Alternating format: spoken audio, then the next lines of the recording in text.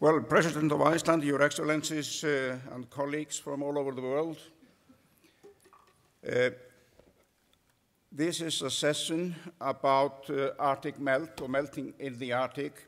We have heard about the sea ice. I'm going to focus on land-based ice in Alaska, the US and Western Canada, Arctic Canada, also on the periphery of the Greenland, the Russian Arctic, Svalbard, Iceland, and Scandinavia, and also on the Greenland ice sheet itself.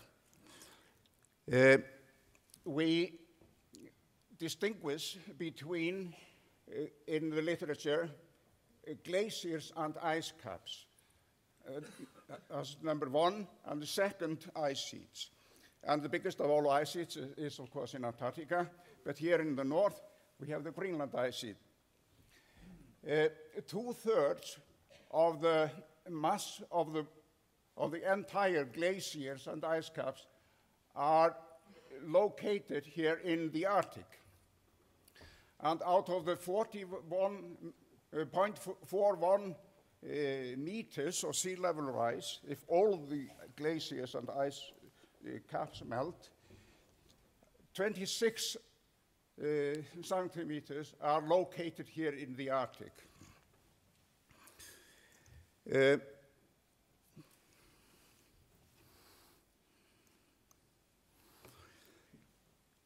In the report from IPCC, which was released a few weeks ago, we can see that the glaciers and ice caps have been contributing 80% of the total loss of glaciers in our ice on the globe. Only 20% have been from the ice sheets, which are Antarctica and Greenland.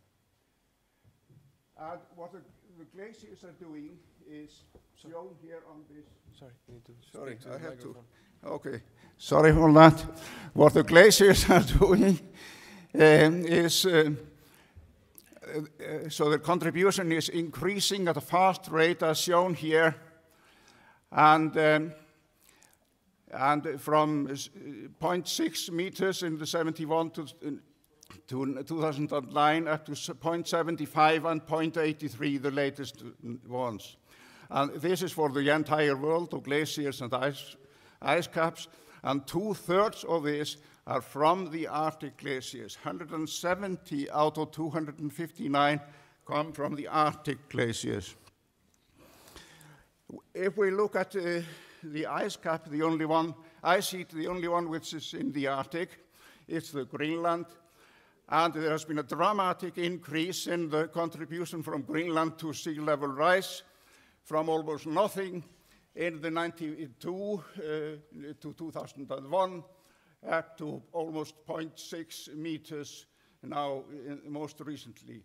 And half of the contribution is from surface melt, which is increasing rapidly, and the other half is from calving glaciers, which are moving at a more rapid rate into the, or draining the ice directly into the ocean.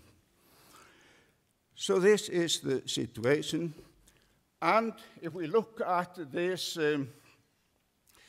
upper graph here, we can see that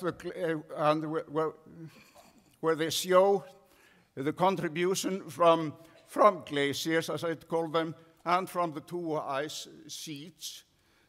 The main contribution, the uppermost graph here, is the contribution from the glaciers, because they have reacted already, and their contribution in the table here from 93 to 2010 has been 76 centimeters contribution to increased sea level.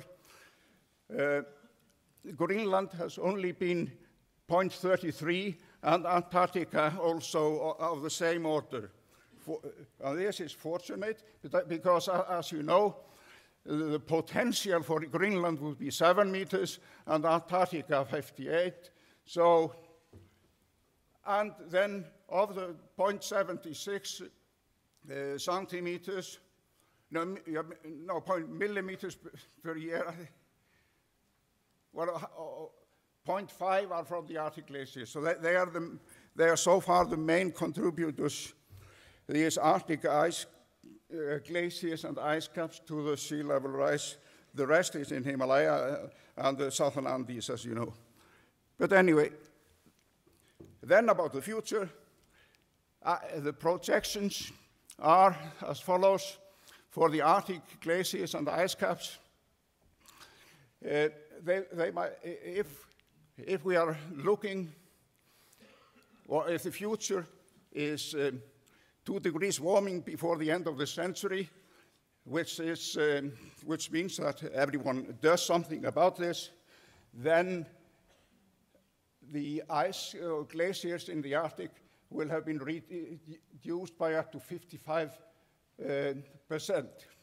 But if we do nothing and it's business as usual, then with 4 to 7 degrees warming, then it will be reduced down to 85% of what it is now. Those are the scenarios: 2.6, the 2 degrees, and 8.5, which are discussed in the IPCC report. And there are several others, but those are 2 of them.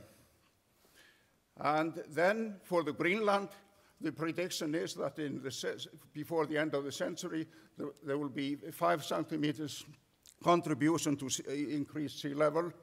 But what is another point is that at that time, climate will have warmed Greenland up to such an extent that there will be exceeding a threshold or tipping point, as was mentioned by someone here, and then it will start to melt.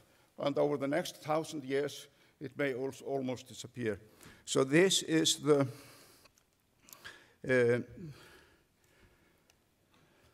but I have to point out that there are many gaps.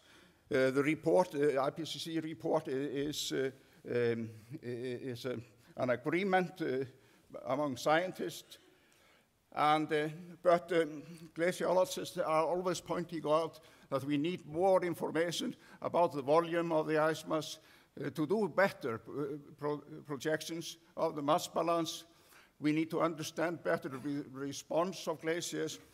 For example, the Greenland increased melting rate was a surprise for all scientists. It was almost nothing 20 years ago, and now it's rising rapidly. We need better understanding about the amplification of albedo change, the feedback mechanisms, and the thresholds, as I mentioned. When some threshold is exceeded, something happens which we don't know. And this may be irreversible. And we need better understanding of the dynamic, of the stability of the glaciers, how the meltwater is lubricating the base so they are moving faster into the ocean. And we need better understanding of the ice-ocean interaction when the sea is warming and the glaciers are moving into the sea, what is going on. And I would like to just repeat that the IPCC report is very cautious. They are very, very careful. They even vote on this, I mean, I'm sure.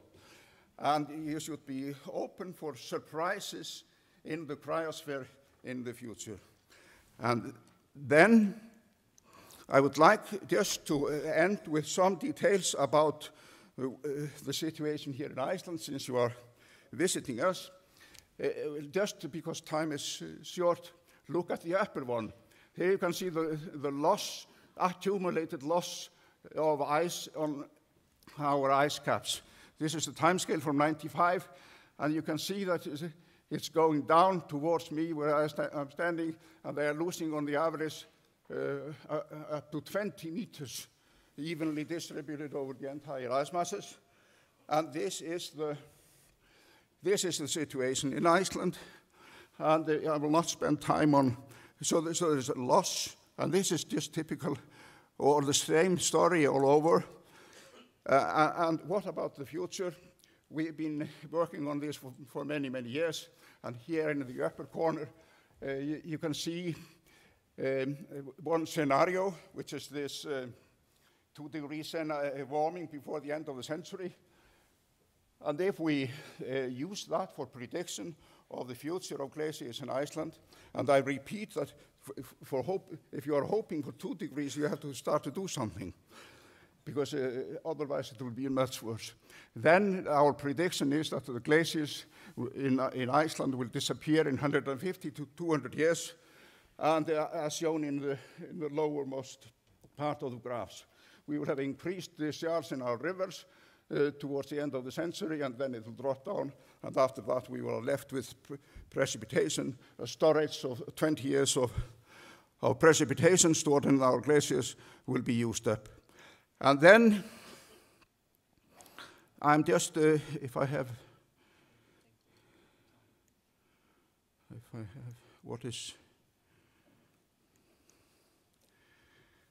the technique is always, okay, so this was just the warming. But now you can see how we can expect our glaciers to, what is this? Okay, you can see the year 2012, and you look at the 2 our ice masses, how we are predicting that they will disappear. We know the topography, we know the geography of them, we know the mass balance, we have mass balance models, and there's a lot of work behind this, so this is not only speculation. But given the scenario, this will be the future. And that was also, maybe I should just, this is the present-day Iceland which you are visiting, but this may be the future. See how they are. Iceland without any ice. Thank you.